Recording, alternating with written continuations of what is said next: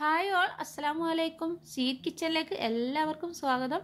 എല്ലാവരും സുഖമായിരിക്കുമെന്ന് വിശ്വസിക്കുന്നു. ഇന്ന് ഞാൻ ഉണ്ടാക്കുന്നത് നല്ല ടേസ്റ്റി ആയിട്ടുള്ളൊരു ബിസ്ക്കറ്റ് പുഡിംഗ് ആണ്. ചൈന ഗ്രാസോ ജലാറ്റിനോ ഒന്നും ഞാനിതിൽ ആഡ് ചെയ്തിട്ടില്ല. നല്ല സൂപ്പർ ടേസ്റ്റാണിത്.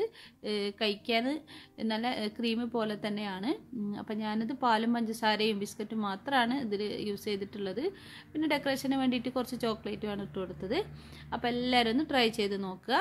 അതിനു മുമ്പ് എൻ്റെ ചാനൽ സബ്സ്ക്രൈബ് ചെയ്യാത്തവരുണ്ടെങ്കിൽ ഒന്ന് സബ്സ്ക്രൈബ് ചെയ്യണേ. ഈ വീഡിയോയ്ക്ക് താഴെയുള്ള ചുവന്ന ബട്ടണില്ലേ അതൊന്ന് അമർത്തുക, സബ്സ്ക്രൈബ് ബട്ടൺ അമർത്തുക. പിന്നെ എൻ്റെ തൊട്ടടുത്തുള്ളൊരു കുഞ്ഞു ബെല്ലൈക്കണില്ലേ അതും കൂടി ഒന്ന് അമർത്തുക. അപ്പോൾ എൻ്റെ എല്ലാ വീഡിയോസും നിങ്ങൾക്ക് നോട്ടിഫിക്കേഷനായിട്ട് വന്നോളും. അപ്പോൾ അതിന് വേണ്ടിയിട്ട് 2 കപ്പ് പാലാണ് ഞാൻ എടുത്തത്. അപ്പോൾ അതിലേക്ക് നമുക്ക് 1 ടേബിൾ സ്പൂണ് മൈദപ്പൊടി, നമ്മൾ വീട്ടിലെല്ലാവരും വീട്ടിലുണ്ടാവുന്നതല്ല മൈദപ്പൊടി, അതിട്ട് കൊടുക്കുക. അതിട്ട് കൊടുത്തിട്ട് ഇനി ഇതിലേക്ക് നമുക്ക് കോൺഫ്ലവർ ആണ് വേണ്ടത്. കോൺഫ്ലവർ ഒരു 1.5 ടേബിൾ സ്പൂൺ ഇട്ട് കൊടുക്കുക കേട്ടോ. അപ്പോൾ 1.5 ടേബിൾ സ്പൂൺ കറക്റ്റ് അളവ് എടുക്കുക കേട്ടോ. ടീസ്പൂൺ അല്ല, ടേബിൾ സ്പൂണാണ്. അപ്പോൾ അതിട്ടിട്ട് നന്നായിട്ട് നമുക്ക് ഈ പാല് മൈദയും കോൺഫ്ലവറും ഒന്ന് മിക്സാക്കി എടുക്കണം. കട്ടയൊന്നും ഇല്ലാതെ ഒന്ന് ഇളക്കി യോജിപ്പിച്ചെടുക്കണേ. വേണമെങ്കിൽ മിക്സിയുടെ വലിയ ജാറിലൊന്നും ഇട്ടിട്ട് ഒന്ന് കറക്കിയെടുത്താൽ തീരെ കട്ട ഉണ്ടാവില്ല. അപ്പോൾ ഞാനിപ്പോൾ ഇങ്ങനെ മിക്സാക്കി എടുത്തതാണ്. ഇനി ഇതിലേക്ക് വെനില എസൻസ് 1 ടീസ്പൂൺ ഒഴിച്ച് കൊടുത്തിട്ട് ഇതൊന്ന് ഇളക്കിയിട്ട് നമുക്കിവിടെ മാറ്റി വെക്കാം. അപ്പോൾ ഇനി ഇതിലേക്കുള്ള പഞ്ചസാര നമുക്കൊന്ന് കാരമലൈസ് ചെയ്തെടുക്കണം.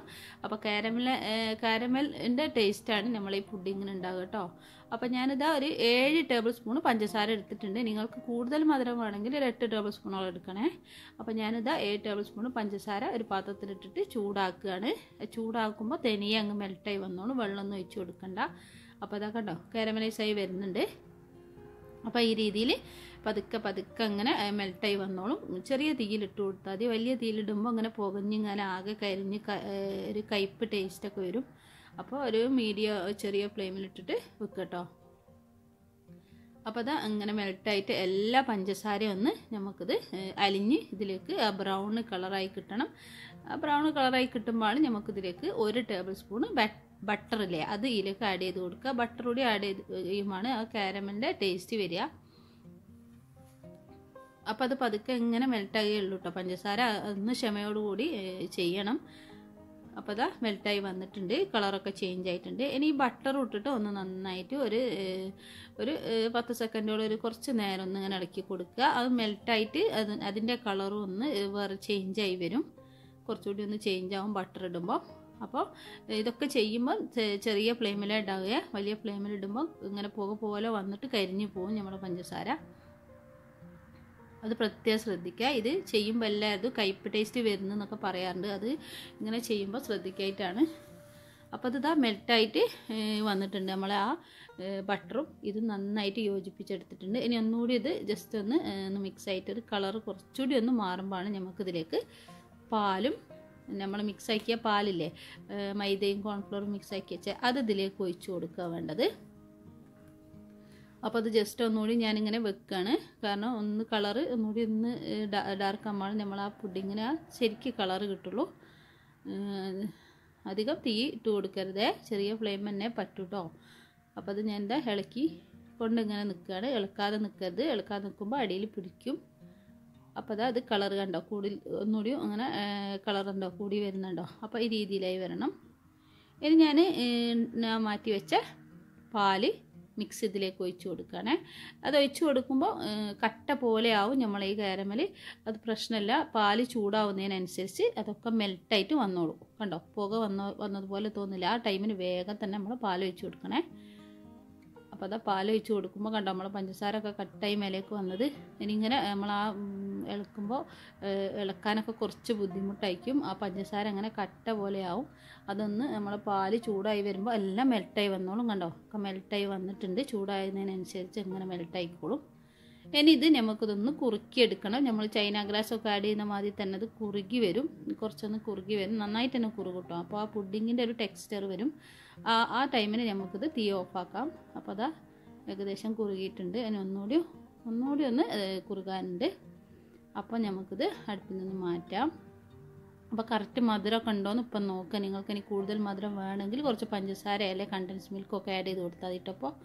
അപ്പോൾ അത് ഞാൻ മാറ്റി വെച്ചിട്ടുണ്ട്, ഇറക്കി വെച്ചിട്ടുണ്ട്. ഇനി ഞാൻ മേരി ബിസ്ക്കറ്റാണ് എടുത്തത്. ഇതിന് ഏത് ബിസ്ക്കറ്റ് വേണമെങ്കിലും എടുക്കുക, ക്രീമില്ലാത്ത ബിസ്ക്കറ്റ് എടുക്കണേ. അപ്പോൾ കുറച്ച് പാലും എടുത്ത് വെച്ചിട്ടുണ്ട് ബിസ്ക്കറ്റ് ഒന്ന് ഡിപ്പ് ചെയ്യാൻ വേണ്ടിയിട്ട്. നമ്മൾ ഉണ്ടാക്കി വെച്ച കാരമലൈസിൻ്റെ ക്രീമും റെഡി ആയിട്ടുണ്ട്. ഇനി ഞാൻ എന്താ പാത്രം അതായത് ബൗളും എടുത്തിട്ടുണ്ട് സെറ്റാക്കാൻ വേണ്ടിയിട്ട്. ഇതാ കുറച്ച് പാലും എടുത്ത് വെച്ചിട്ടുണ്ട്. ആ പാലിൽ കുറച്ച് പഞ്ചസാര വേണം ഇട്ട് കൊടുക്കുക. ഞാൻ പഞ്ചസാര ഇട്ട് കൊടുത്തിട്ടില്ല, അല്ലാതെ തന്നെ ഒന്ന് പാല് ഡിപ്പ് ചെയ്തെടുക്കുകയാണേ. കോഫി പൗഡർ വേണേൽ കുറച്ച് ഇട്ട് കൊടുക്കുക കേട്ടോ പാലിൽ. അതൊന്നിങ്ങനെ ഡിപ്പ് ചെയ്തിട്ട് ഇതാ ഒന്ന് നിരത്തി വെച്ച് കൊടുക്കുക എല്ലാ ബിസ്ക്കറ്റും. എന്നിട്ട് നമുക്ക് ആ ക്രീം ബിസ്ക്കറ്റിൻ്റെ മുകളിലൊന്ന് ഒഴിച്ച് ലെയർ ചെയ്തെടുക്കുക കേട്ടോ. ചൂടോടെ തന്നെ ഒക്കെ ചെയ്യുക. ചൂട് അറിയാൽ പിന്നെ പെട്ടെന്ന് ഇത് കട്ടിയായി പോവും. അപ്പോൾ ആ ചൂട് തന്നെ ഇത് സെറ്റാക്കി എടുക്കാൻ ശ്രദ്ധിക്കുക കേട്ടോ. അപ്പോൾ അത് ഞാനൊരു ലെയർ ഇങ്ങനെ ഒഴിച്ച് കൊടുത്തിട്ടുണ്ട്. ഇനി ഇതിൻ്റെ മേലെ വീണ്ടും ഒരു ലെയർ കൂടി ബിസ്ക്കറ്റ് വെച്ച് കൊടുക്കുക. അങ്ങനെ ഞാൻ 3 ലെയറായിട്ടാണ് ബിസ്ക്കറ്റ് വെച്ച് കൊടുത്തിട്ടുള്ളൂ. അത്ര ഞാൻ ഉണ്ടാക്കിയിട്ടുള്ളൂ, കുറച്ച് ക്വാണ്ടിറ്റിയാണ് ഉണ്ടാക്കിയത്. അപ്പോൾ അത് വീണ്ടും ബിസ്ക്കറ്റ് വെക്കുക, അതേപോലെ തന്നെ പിന്നെ ഡിപ്പ് ചെയ്ത് വെക്കുക കേട്ടോ. പിന്നെ ക്രീം ഇട്ട് കൊടുക്കുക. വേണമെങ്കിൽ ഇതിൻ്റെ മുകളിലൊക്കെ ആയിട്ട് നിങ്ങൾക്ക് ചോക്ലേറ്റ് ഇല്ലേ, വൈറ്റ് ചോക്ലേറ്റോ അല്ലെങ്കിൽ ഡാർക്ക് ചോക്ലേറ്റിൻ്റെ ചിപ്സൊക്കെ ഉണ്ടെങ്കിൽ ഇട്ട് കൊടുക്കുക. അതിട്ട് കൊടുക്കുമ്പോൾ കൂടുതൽ ടേസ്റ്റാണ്. ഇത് ഞാനിപ്പോൾ വൈറ്റ് ചോക്ലേറ്റ് കുറച്ച് വെർമിസെല്ലി മുകളിൽ മാത്രം കുറച്ച് ഇട്ട് കൊടുത്തിട്ടേ ഉള്ളൂ. അപ്പോൾ അതാ വീണ്ടും ഞാൻ ക്രീം തേച്ചിട്ടിട്ട് പിന്നെ ലാസ്റ്റ് ഞാൻ വീണ്ടും ക്രീം തേച്ചതിന് ശേഷം 2 ലെയർ ബിസ്ക്കറ്റ് വെച്ച് കൊടുത്തിട്ടോ. പിന്നെ മുകളിൽ പിന്നെ വീണ്ടും ഞാൻ ക്രീം വെച്ചതിന് ശേഷം ഒരു ബിസ്ക്കറ്റ് എടുത്ത് പൊടിച്ചിട്ട് ഇങ്ങനെ ഒന്ന് ഇട്ട് കൊടുക്കുക കേട്ടോ മുകളിൽ. അതൊരു ഭംഗിക്ക് വേണ്ടിയിട്ട് ഇങ്ങനെ ബിസ്ക്കറ്റ് ഒന്ന് ക്രഷ് ചെയ്തിട്ട് ഇട്ട് കൊടുക്കുക.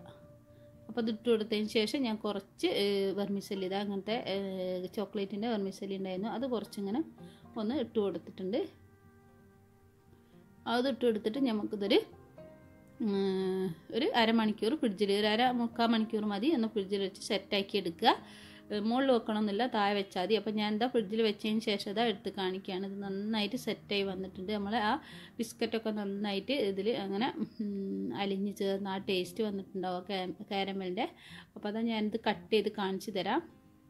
കട്ട് ചെയ്യാനൊക്കെ അത് എളുപ്പത്തിൽ ഇങ്ങനെ കിട്ടും. അതാ ഈ രീതിയിലാണ് ഉണ്ടാവുക. അപ്പോൾ എല്ലാവരും ഒന്ന് ട്രൈ ചെയ്ത് നോക്കുക. നമ്മളെ പുഡിങ്, ബിസ്ക്കറ്റ് പുഡിങ് ഈസി ആയിട്ട് ഉണ്ടാക്കാൻ പറ്റിയ ബിസ്ക്കറ്റ് പുഡിങ് അല്ല, എല്ലാവരുടെ വീട്ടിലും ഉള്ള സാധനം വെച്ചിട്ട് തന്നെയാണ് ഉണ്ടാക്കിയത്. അപ്പോൾ എല്ലാവരും ഉണ്ടാക്കി നോക്കിയിട്ട് കമൻറ്റ് ബോക്സിൽ അഭിപ്രായങ്ങളൊക്കെ ഒന്ന് പറയണേ. ഇഷ്ടപ്പെട്ടാൽ ലൈക്ക് ചെയ്യുക, ഷെയർ ചെയ്യുക, സബ്സ്ക്രൈബ് ചെയ്യുക. ഇതിൻ്റെ മുകളിൽ ചോക്ലേറ്റിൻ്റെ ഡാർക്ക് ചോക്ലേറ്റ് വേണമെങ്കിൽ ഇട്ട് കൊടുക്കാം കേട്ടോ. അപ്പോൾ ഇനി അടുത്ത നല്ല റെസിപ്പിയും വീഡിയോസും ഒക്കെ ആയിട്ട് വരാം. ബൈ, അസ്സലാമു അലൈക്കും.